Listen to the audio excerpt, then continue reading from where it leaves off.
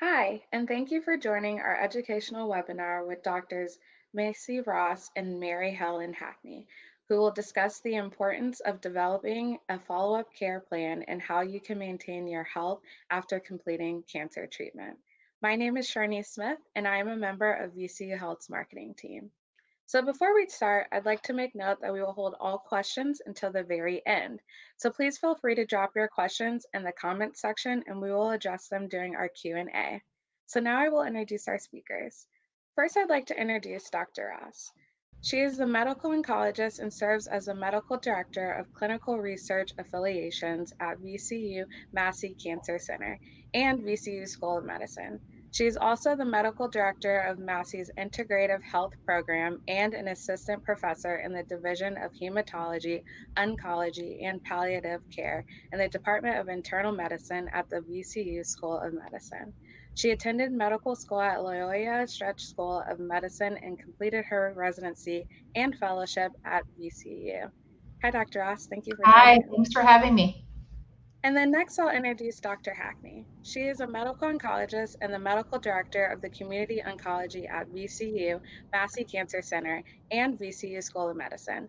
She's an associate professor and the director of quality improvement in the Division of Hematology, Oncology, and Palliative Care in the Department of Internal Medicine at the VCU School of Medicine.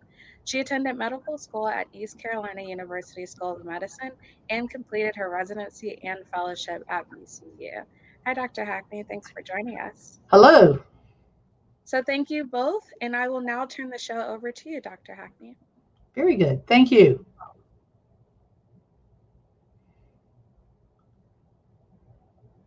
Well, we're going to be talking about living well after cancer today.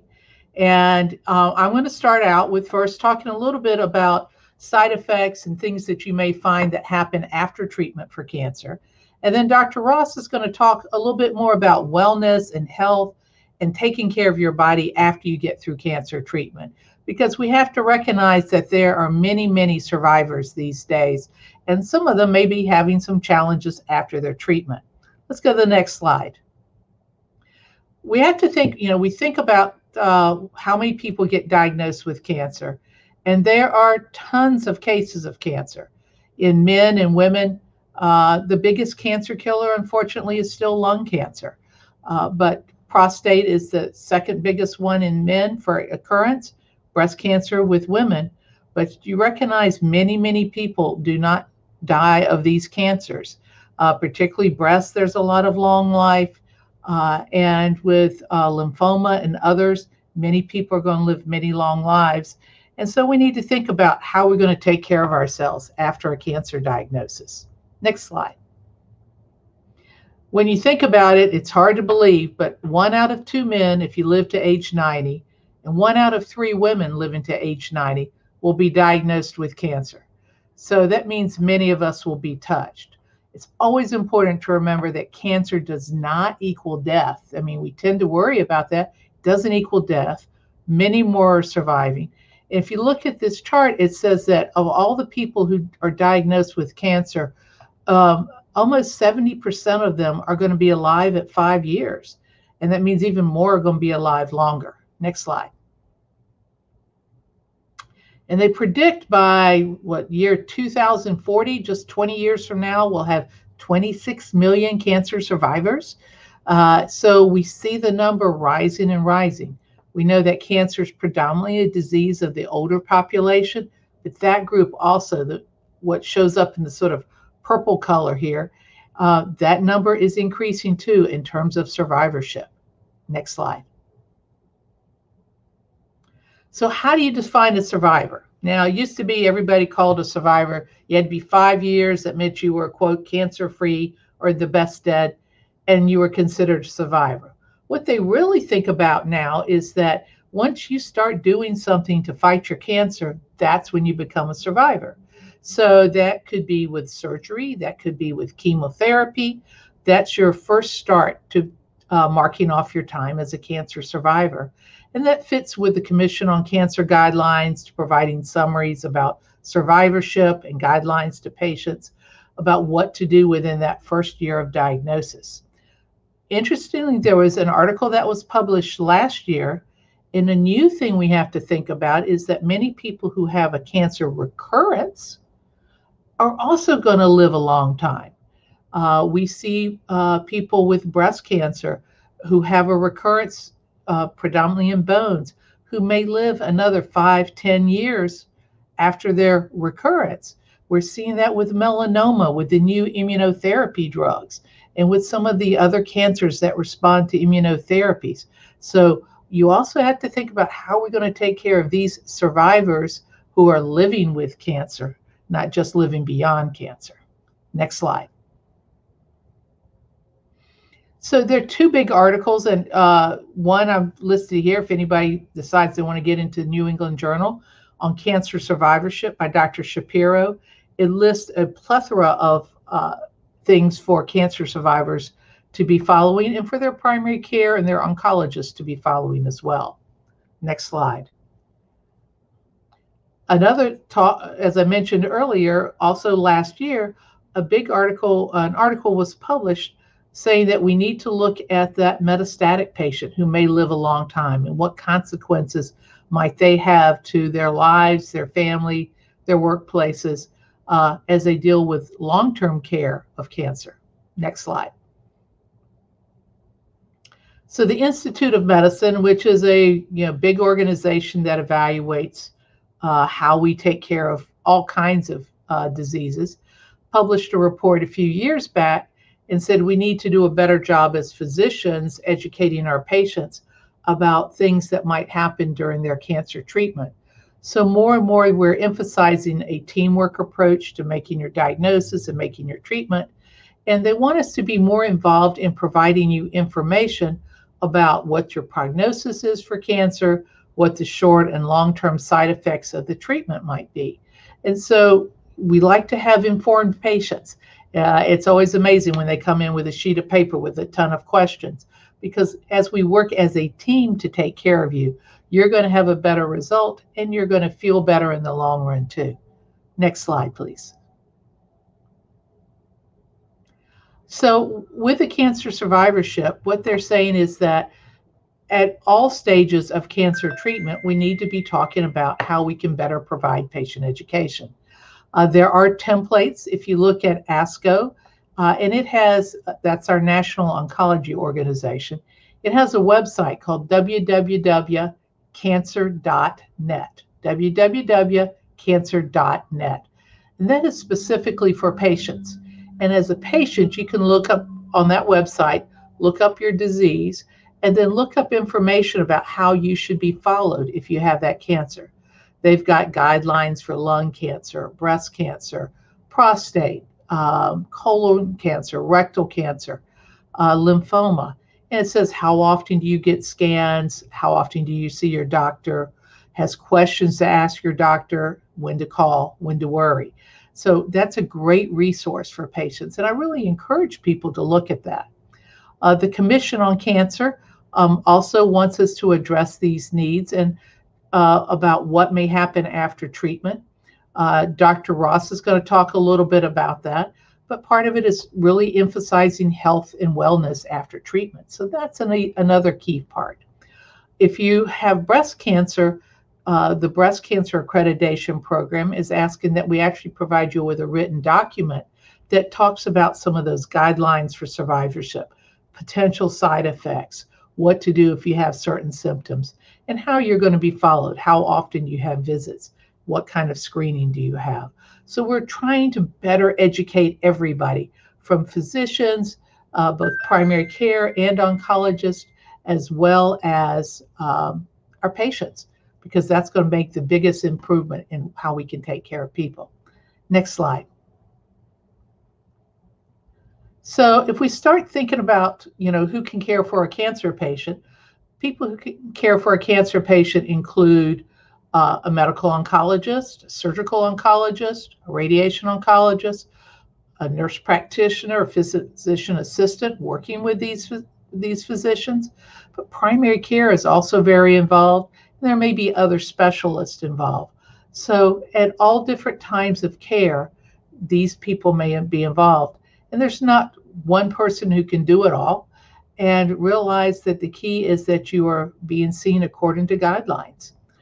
So this tells you a little bit about what some of those guidelines are and who can do it. Your primary care can do a breast exam and order your mammogram, as well as your oncologist. Some areas where we don't have many oncologists, we depend more on the primary care to help as well. So we work as a team to take care of any patient with cancer. Next slide, please. So we're going to talk a little bit about some of the challenges for that survivor. And these are some of the things we commonly hear about: that fear of recurrence, sometimes the survivorship guilt if somebody else you know has the cancer. They may not have done as well and you are doing fine. The risk of second cancers, organ system dysfunction. Has the cancer treatment affected other major organs? Pain and discomfort, particularly long lasting. Um, Health and wellness, as again, Dr. Ross is going to talk about. Cognitive changes, how well our brains work after treatment. Fertility and sexuality. And screening challenges. What do we do for different cancers? Next slide, please. So I thought I missed a slide there. We're okay. So what I wanted to do is spend something that no one really wants to talk about, but everybody wants to talk about it. Sometimes it's hard to start the conversations about sexuality, fertility after cancer care. It's a big thing because many people are treated in their prime years of their life, and sexuality it can be for many years. Fertility preservation should always start before you start treatment. And so if you are a young person who may be considering being a father or mother in your future, you talk to your physicians before you get the first drop of chemotherapy, sometimes even before you get surgery, to see how that might affect your ability to have children in the future. It's good to know that having a pregnancy after breast cancer does not increase your risk of breast cancer. That's a big fear. But we know that chemotherapy may affect sperm counts. It may affect a woman's ability to have periods. It may affect the life of her eggs. So all of those things need to be discussed and preservation opportunities offered. Some drugs are more likely to cause problems than other drugs, and some people may make a decision on treatment based on those risks. Again, an open conversation. Next slide, please. The other thing is that with all of these different drugs in your system, your interest in others, your interest in enjoying sex may change, and it can be really embarrassing sometimes. And I have patients who are sort of sitting there going, "Let's talk." Sometimes it's the spouse who brings it up, but it can be differences in how your body looks. We do know that when people undergo a cancer diagnosis, there are lots of stresses that could be on stress on the relationship. Sometimes single people find difficult to date because they have, maybe admitting what they've gone through. There have been some studies of increased divorce in women with cancer. Some women go through menopause in their 20s and 30s. That's a terrible time to become, as somebody said, a little old lady. I think we don't recognize that sometimes if people have had cancer, it doesn't mean that adoption is always an option. Many adoption agencies will not release a child to somebody who has had cancer until so many years have passed. So it's not an automatic alternative. The other challenge is that partners may be uncomfortable. Are they going to hurt you? Can they touch you? And a person's body may look different. And so sometimes some counseling and support through that will be very useful. Next slide. The physical changes. How do you deal with ostomies, scars, erectile dysfunction? We've got many great urologists who work on this and can help. Vaginal changes for women. So there are other products that might be out there that can also help in terms of enjoyment of intimacy. And so the key is not be afraid to ask, and then get directed to somebody who can help. And there are things that can help. Next slide. The other thing that a lot of people worry about is how their brain works, especially after chemotherapy.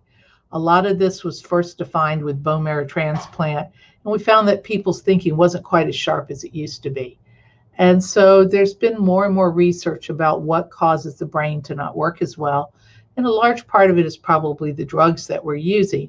But there's also an overlying problem of depression, anxiety, sometimes some post traumatic stress disorder from going through all the therapy, going through the treatment, that fear of recurrence, every little ache or pain brings up an anxiety. There may be other stresses that are going on, loss of job, loss of housing, chronic pain. All of these factors may play in, and there are interventions. Just a few of them are listed here, from antidepressants to counseling to better pain control. And that does not mean necessarily drugs. There are so many other things we can do for pain.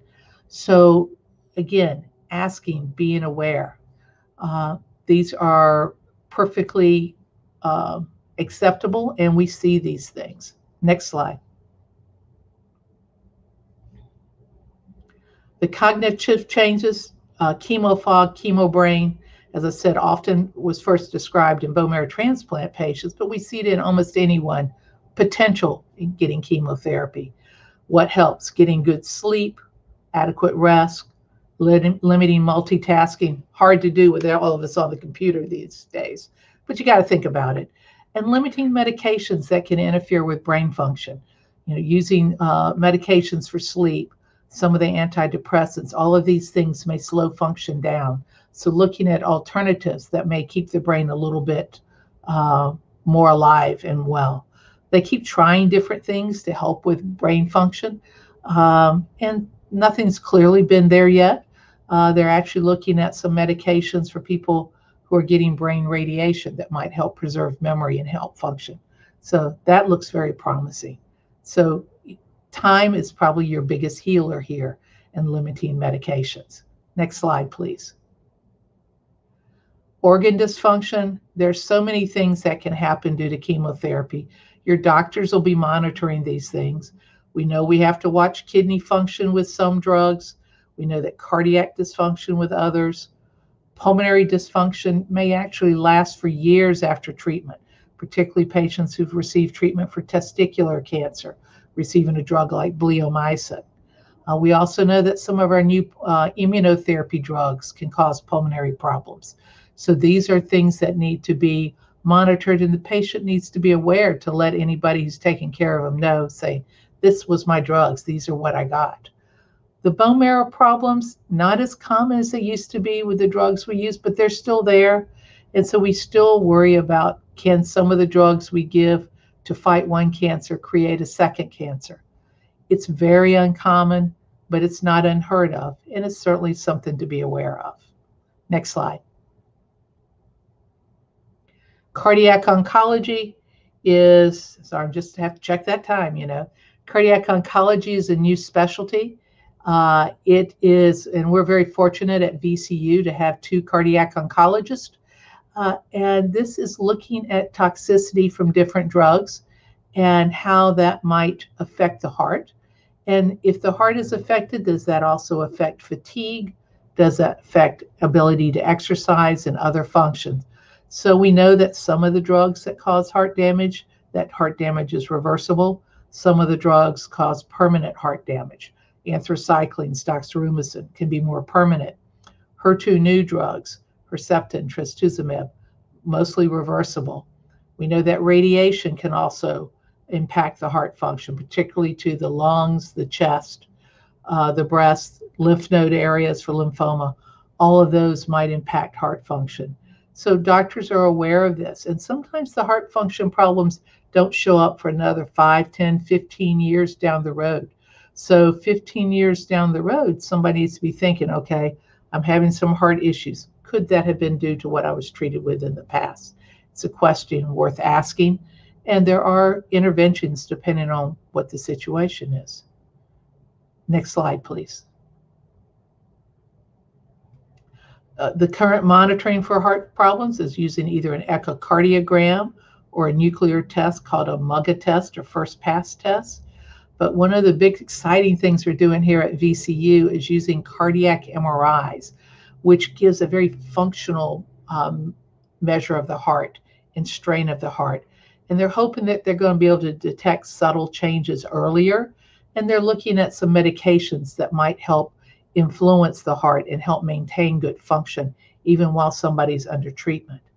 I do always suggest that if somebody who has had chemotherapy is going and then is thinking about a pregnancy, that they make sure their heart is monitored before and during pregnancy, because pregnancy can put a strain on the heart.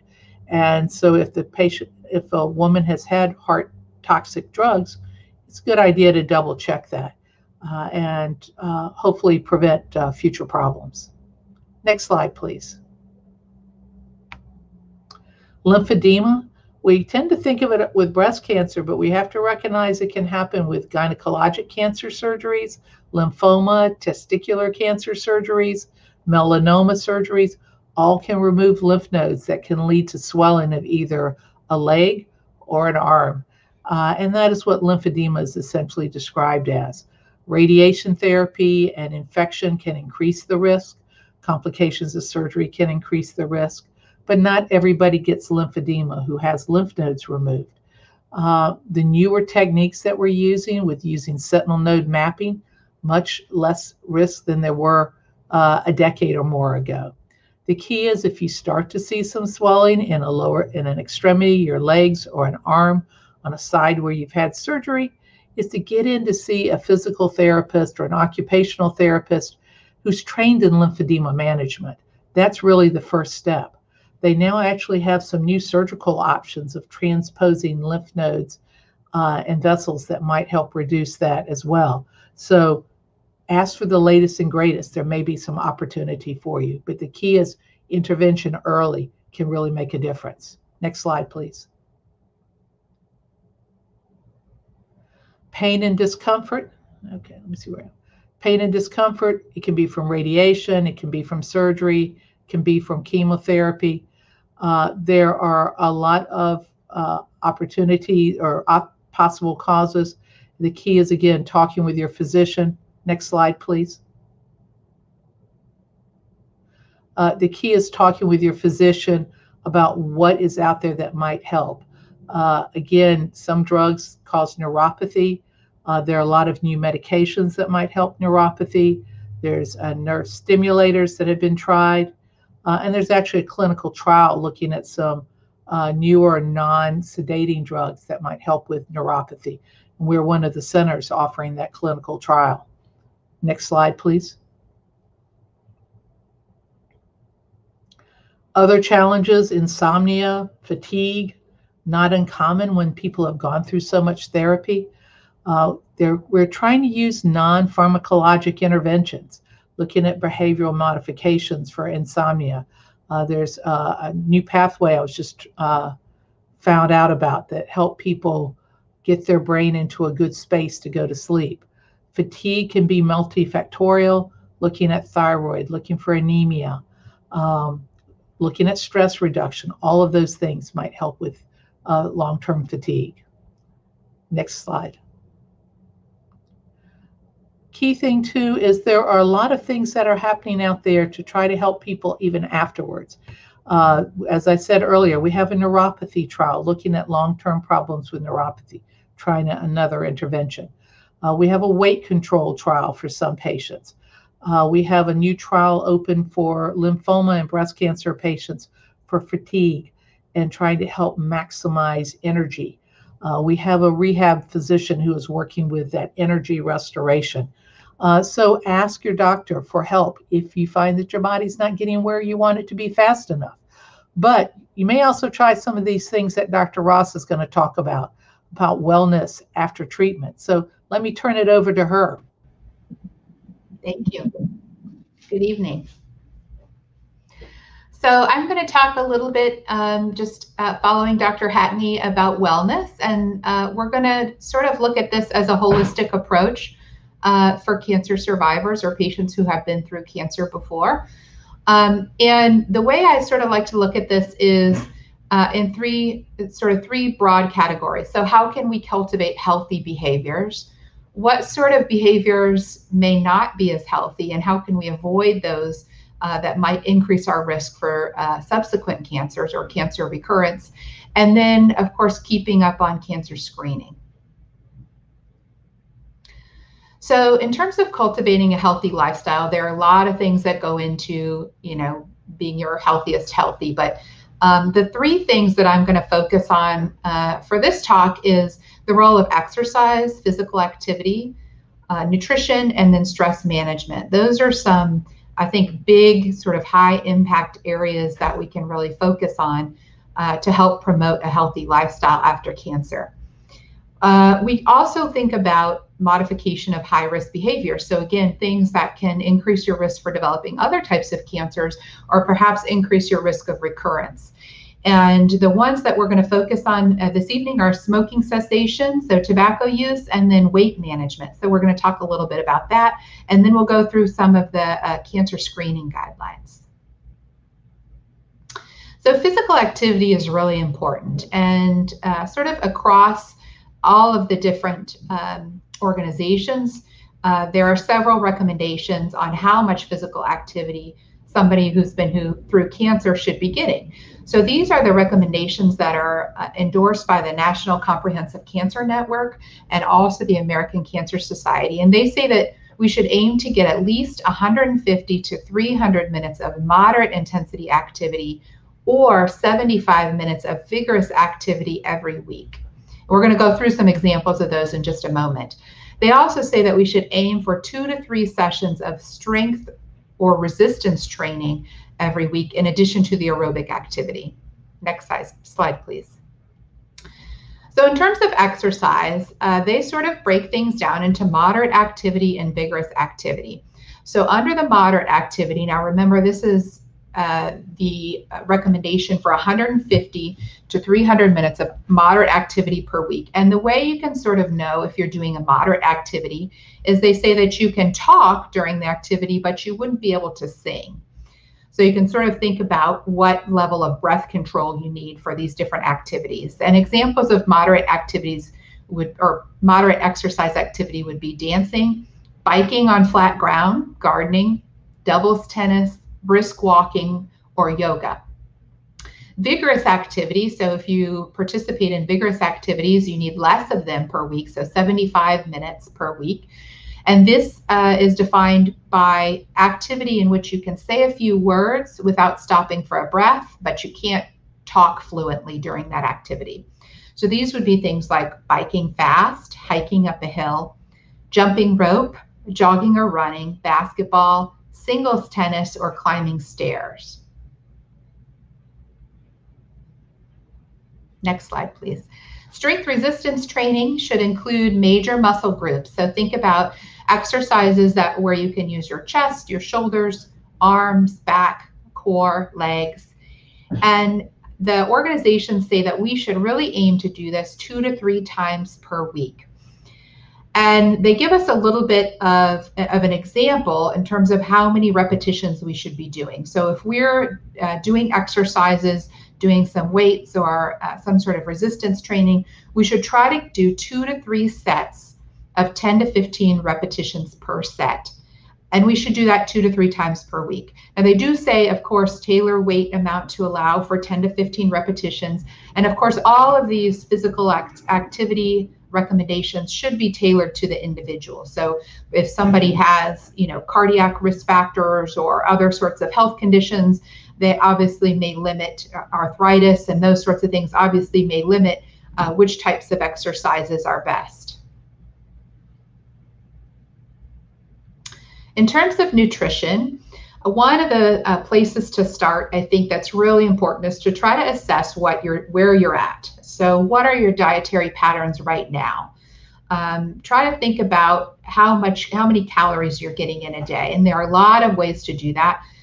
There are calorie trackers these days. There are a lot of apps on, if people have smartphones, there are apps that you can use, or even just writing down in a journal, so that sort of knowing your starting point can help you to make informed choices.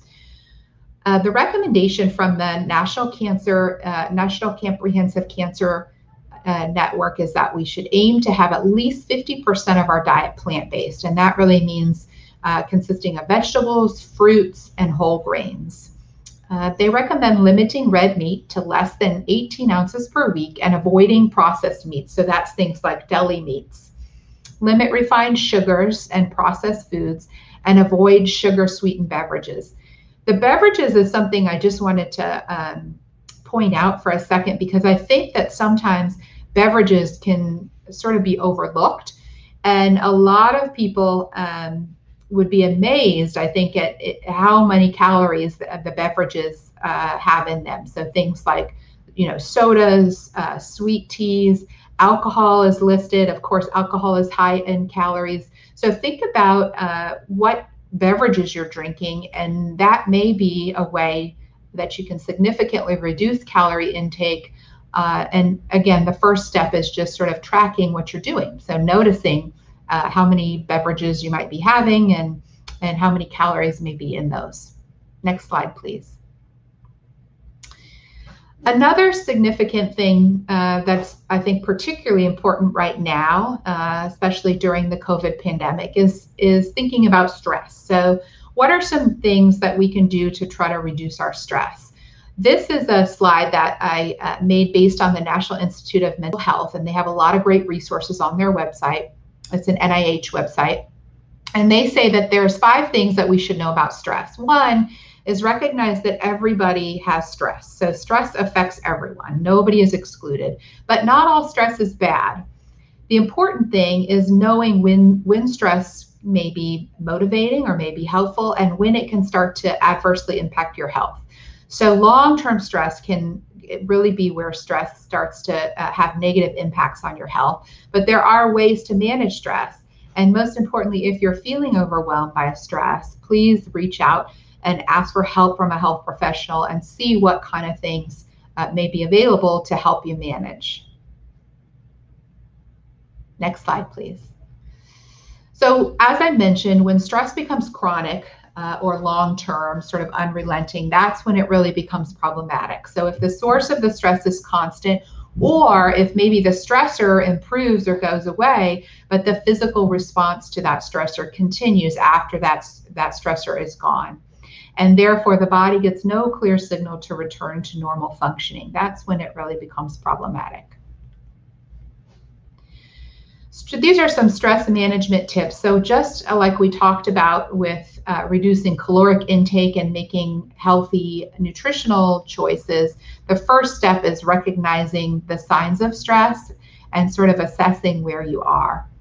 Some people that are having a lot of stressors may have problems sleeping.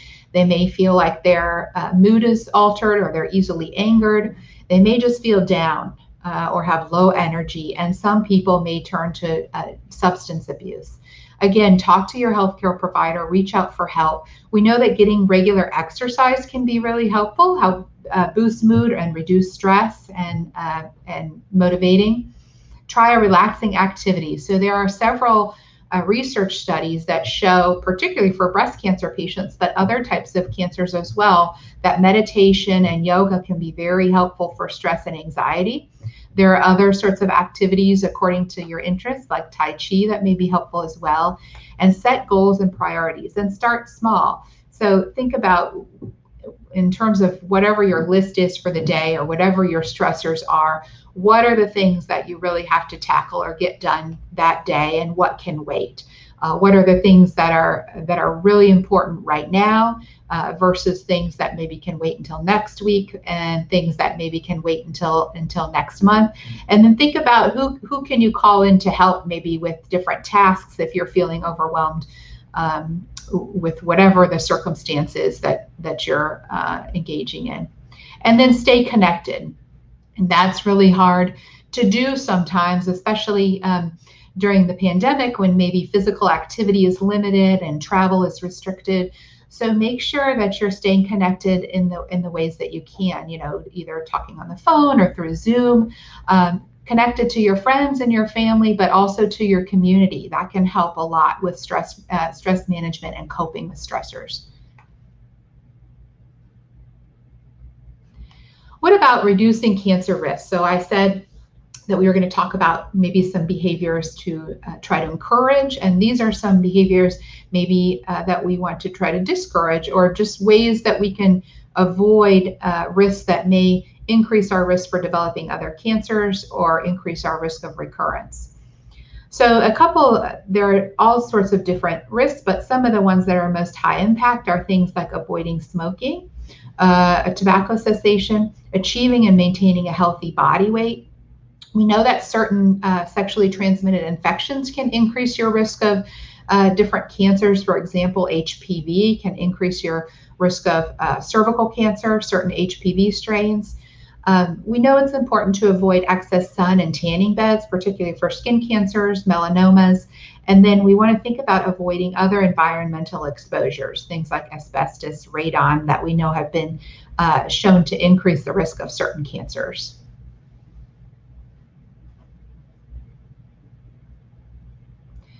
So smoking cessation. Tobacco use is the most preventable cause of cancer, and it's thought to account for about 1/5 of total cancer deaths worldwide. There's been a lot of research looking at what are the most effective ways to help people quit smoking. And what they really found is that it's a combination of medications and behavior therapy. So in terms of medications, there are different nicotine replacement therapies, and there's a drug called varenicline that has been shown to be effective. And this is really most effective when combined with multiple counseling sessions.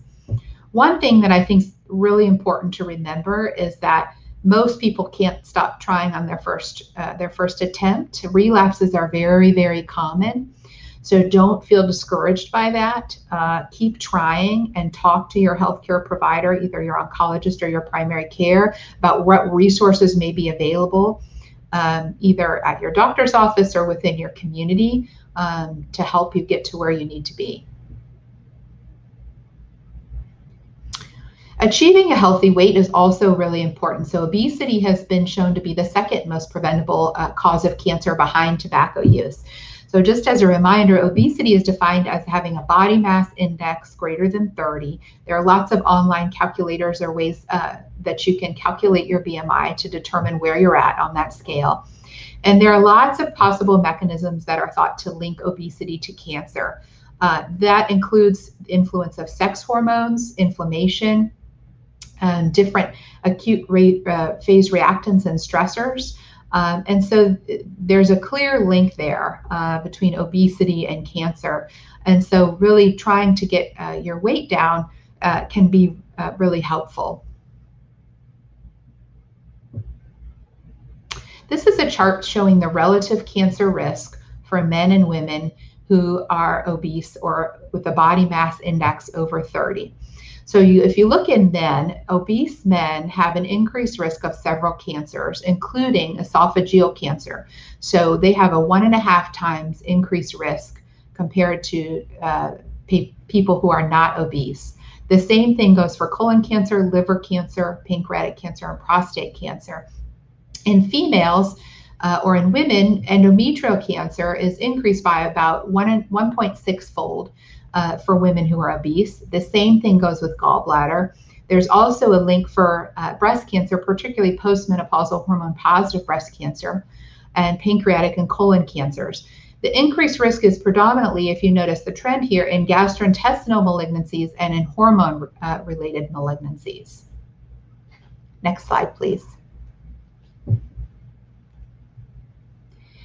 This is another study sort of showing very similar findings, and this is a forest plot, so it's a way to look at where the risk is compared to the different factors. And so what you can see that I've highlighted here in men and women is that the risk of esophageal cancer in an obese man, again, was about 1.5 times higher than the risk of esophageal cancer in men who had a normal weight. They also showed an increased risk for men in developing thyroid cancer, colon cancer, and kidney cancer. In women, very similar findings to the last slide. So increased risk of endometrial cancer, gallbladder cancer, esophageal cancer, and kidney cancers. And you can see here there's some increased other risk. Anything to the right of the line there is an increased risk as the body mass index goes up. And this really was looking at in individuals with a body mass index of 23. So those are non-obese individuals. This chart is really showing that if those individuals gained either 15 kilograms in men or 13 kilograms in women, which is about 20 to 30 pounds, their risk went up significantly in all these different respective cancers. So that really highlights the importance for people who are at a normal weight to really try to maintain that weight. And for those that are already in the obese category, there are some recommendations put forth by the National Comprehensive Cancer Network at how we can get the weight down to where it needs to be to try to minimize your risk of these types of cancers. So if you look here at the middle of the chart, principles of weight loss that they recommend. Again, they stress limiting foods that are high in calories, particularly those that are sort of not nutrient dense, but high calorie foods and drinks. So sugar sweetened beverages, lots of desserts, fried foods, fast foods, those can really have a lot of calories without much nutritional benefit. They say to substitute those kind of foods with nutrient dense foods, such as fruits, vegetables, soups, whole grains, and really look at your portions too. Are you eating appropriate portions, or are you really, loading more on the carbs and less of the fruits and vegetables? And how can you sort of make those subtle changes to improve your overall nutrition? They say to make informed choices based on routine evaluation of food labels, and that's really, really important. Obviously, your fresh fruits and vegetables, those sorts of things won't have food labels, but a lot of the processed and packaged foods will have food labels, and you can look at those to determine what's actually in them. What are the calories, but also what sort of nutrients are you getting, so that you can make those informed choices. In terms of the weight loss, they really don't recommend more than 2 pounds per week. And for people who are over 64, they recommend weight loss at 1 pound per week or less. So again, these are gradual changes to incorporate so that you can achieve a healthy weight, but we're not talking about massive weight loss in a short period of time. That's not the healthiest way to maintain or to achieve a healthy weight. As we mentioned before, they say to track diet, calories, and physical activity routines. So, before you can make change, you sort of have to know where your changes need to come from, what your starting point is, and what your goals are. Next slide, please. What about weight loss drugs? So sometimes we get questions about these. And in the cancer population, there's really no current safety data for these drugs. So we have a lot of conversations about them. Of course, if that's something you're interested in, you should definitely talk to your healthcare provider, whether it's your oncologist or your primary care. But so far, there doesn't seem to be a major role for weight loss drugs for cancer survivors, for getting their weight down to a healthy place. Okay, we're going to shift now to talk about cancer screening. So as Dr. Hackney had mentioned, there is thought that there can be a risk of new cancers in cancer survivors that can be higher than the general population. This can be for a multitude of reasons. So it may be that individuals have genetic susceptibilities, or if they have a family history of cancer. There can also be this concept of shared exposures. So we know that certain risks, certain things like tobacco use can increase the risk of both lung and head and neck cancers. Or as we just discussed, being overweight may increase the risk of esophageal cancer and breast cancer. So there are certain things that can increase the risk of, certain factors that can increase the risk of multiple cancers. Additionally, cancer treatments may increase the risk of subsequent cancer. So we don't see this very often, but there are certain chemotherapy drugs that can increase the risk of developing other cancers like leukemia down the road. So it's really important to keep up with cancer screening recommendations. We're going to go over a few of the recommendations today. We're going to go over breast cancer screening, cervical cancer screening, prostate, colorectal, and lung cancer screening. So in terms of breast cancer screening, there are lots of different national and global guidelines, and these guidelines can vary. It's important to talk to your doctor about it, and there's an emphasis on shared decision making. The National Comprehensive Cancer Network are really the guidelines that we follow, and this is it's recommended that you get an annual screening mammogram starting at age 40. American Cancer Society says that you can have the opportunity to begin cancer screening, breast cancer screening starting at age 45, but that everybody should really be getting regular screening mammograms starting at age 45. In terms of cervical cancer, you can see here on this table, this is from the American Journal of Clinical Pathology, but it also is endorsed by NCCN. And so cervical cancer screening really should begin at age 21. And between age 21 and 29, it's recommended that women get pap smears every 3 years. Now, of course, if they get a pap smear and there's an abnormal finding, then subsequent workup and screenings will be tailored to whatever that abnormal finding is. But assuming the pap smear is normal, they should get pap smears every 3 years between age 21 and 29. And then when they hit age 30, a woman can get what's called co-testing. So that involves getting a pap smear as well as an HPV test. We know that human papillomavirus, or HPV, certain strains can increase the risk of cervical cancer. And so if a woman is negative for HPV, then she can go to every 5 years getting her co-testing. Whereas if she's positive, there may be other recommendations in terms of either referring to colposcopy, which is a procedure, or doing the next pap smear at a closer interval. Over age 65, no screening is really recommended, but I would encourage you to talk to your primary care or your oncologist about that, because sometimes those recommendations are tailored according to what else is going on. And then women who have had a hysterectomy, as long as all of the cervix has been removed, also don't need screening. Next slide, please. In terms of prostate cancer early detection, so there are a few different recommendations here depending on which guideline you look at. The NCCN says that between age 45 and 75, that we can consider doing a serum PSA, or prostate sensitive antigen. And if a PSA is less than 1 and they have a normal exam, then the repeat testing is done at 2 to 4 year intervals. And you can see here that if the PSA is elevated, so if it's between 1 to 3, they recommend decreasing that interval, that they get the next PSA level checked.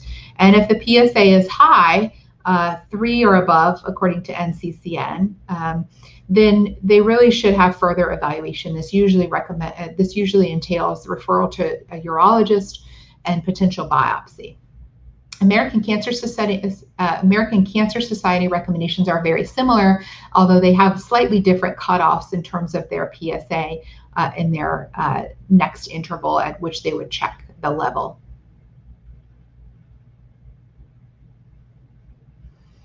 Colorectal cancer screening. So this is mainly referring to colonoscopy, which is the gold standard for detecting colorectal cancer. And the reason for that is it can be both a diagnostic and a therapeutic tool. So not only does the colonoscopy help screen for colon cancer, but if somebody has a polyp that is maybe a precancerous polyp, that polyp can be oftentimes removed during the colonoscopy. The NCCN recommends that we start getting colonoscopies at age 50. And the American Cancer Society recommends colonoscopy starting at age 45. There is some data too to suggest that starting in the 40s is particularly important for African American individuals. There are some other options for colorectal cancer screening if colonoscopy is either not available in your community, or based on if there's a strong patient preference or a reason that someone can't get a colonoscopy. There are some stool-based tests where they're basically looking for stool blood. There's also a flexible sigmoidoscopy, which is in sort of a limited colonoscopy. So it still involves scope and a camera, but it doesn't look in the whole colon. And then there are some CT or imaging-based screening modalities as well.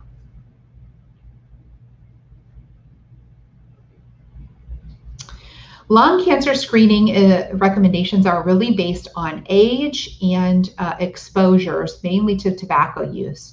So it's recommended that that individuals get a low-dose chest CT. So low dose means less radiation exposure for people that meet the following criteria. So age between 55 and 74, and at least 30 pack year smoking history.